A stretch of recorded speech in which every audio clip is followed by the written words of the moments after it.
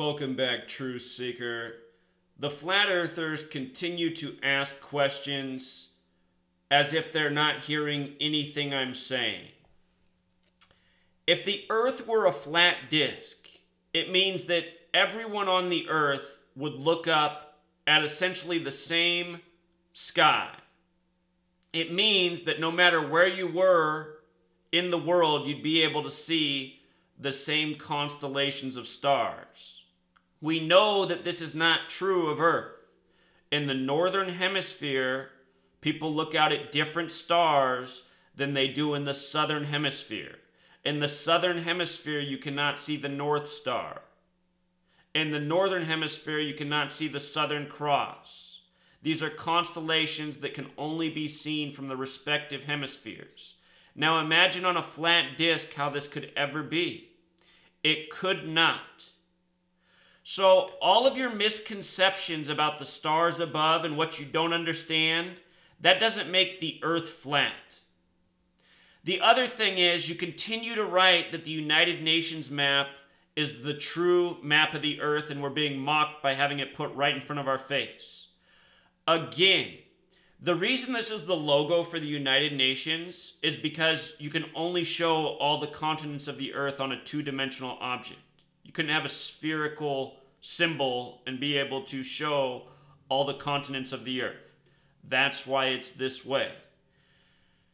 Now look, there's a lot of different flights that take place in this world that also prove the Earth isn't flat.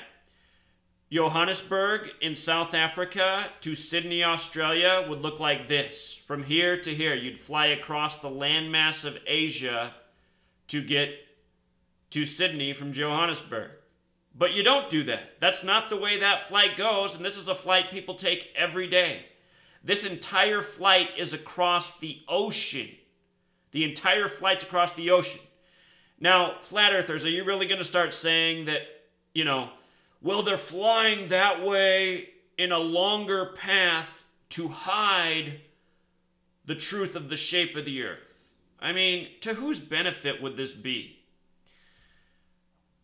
This flight takes place all day, every day, and it's entirely across the ocean because this is the shortest path from Johannesburg to Sydney on the spherical Earth in which we live.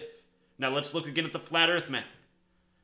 That flight to Sydney on the flat Earth map would be a straight line like this. That's not the way the flight goes. So, again, everything you guys are believing, and I'm not going to use the word think because you're not thinking. You're just believing in bullshit that's been fed to you. And it's really pathetic. I see how many of you are commenting that are always around my videos and normally complimenting and liking my work. But most of you must know where I stand on the flat Earth. I've been speaking out against it since the summer of 2015. And nothing's changed in my arguments because nothing needs to change. Logic and reason. You cannot find it in any flat earther. All flat earth nonsense is based in confusion, not understanding, and logical fallacy. One more time. Should we do it one more time? Johannesburg, Sydney.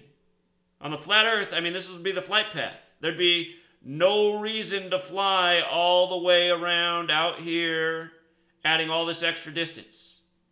You think these companies are just going to waste all this fuel to protect the secret of the flat Earth? and again, people just continue to write the comment that the flat Earth proves the creator.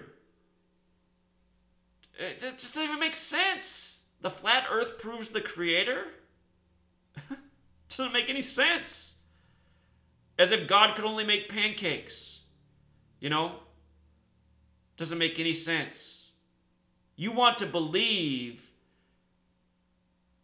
I don't know. I don't even know what you want to believe. You don't even want to believe in the Bible because nowhere in the Bible is it stated that the Earth is flat. Not in a single place. It says the Earth is an immovable object. What exactly does that mean? The Bible's not clear in a lot of verses. So, flat earthers, you just got to learn to be quiet. You're an embarrassment to yourself. You're an embarrassment to everyone. Every last comment left by a flat earther just makes you guys all look like idiots. I don't want you guys to look like idiots. I don't want people who follow my work to be idiots. You know? I mean, part of the reason that it bothers me so much is because after 9/11, I just thought I lived in a world of idiots and it was hopeless. People were just too dumb.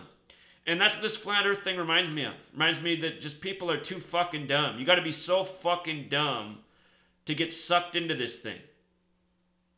What don't you guys get? What don't you get about the stars? You just don't believe the facts? You ignore the facts?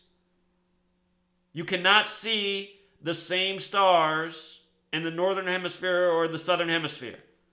You know? Or maybe I'm not understanding. Maybe you guys think that there's like on the flat earth, there's people who are stuck to the bottom side of the flat earth. Maybe that's what you think. The southern hemisphere is on this side of the flat earth. Is that what it is? Okay, I'm done.